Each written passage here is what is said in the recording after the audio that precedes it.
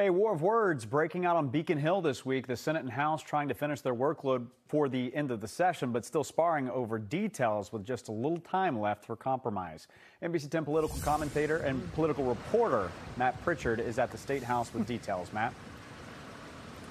Colton, I'll take the reporter. I'll leave the commentating to Sue in just a minute or so. But this all ties back to a substance use bill. The House passed theirs about a month ago, and the Senate did the same this week. But the problem is there are big differences here and very little time left to bridge the gap.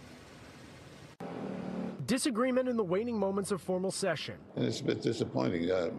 Members worked hard on the bill. The Senate will continue to roll up its sleeves. The House and Senate divided over a substance use bill, grappling with whether towns statewide can create safe monitored injection sites, a policy that's included in the Senate bill but not in the House version. To throw it in the bill at the very last minute, knowing that it will be difficult for me to even put a conference committee together, is just tells me you're not serious about getting the bill done. Now, normally, a policy difference like this would be given to a collection of members from both chambers to hammer out a compromise. Is it even possible right now to get something like that done? It's a long shot, highly unlikely. But Senate President Karen Spilka and her members are pushing back. The House has produced some new major proposal today.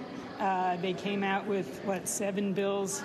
Was it yesterday or today? They're doing so many, I can't keep track. The biggest barrier to doing this today relates to liability provisions. Arguing safe injection sites take a good bill and make it even stronger. This is one tool that we're talking about in part of a larger package. But overdose prevention centers really have shown promise.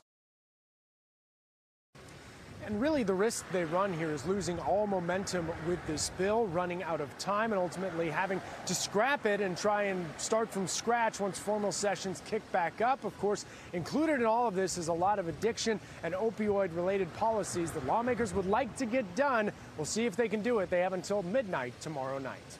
On Beacon Hill, Matt Pritchard, NBC 10 Boston.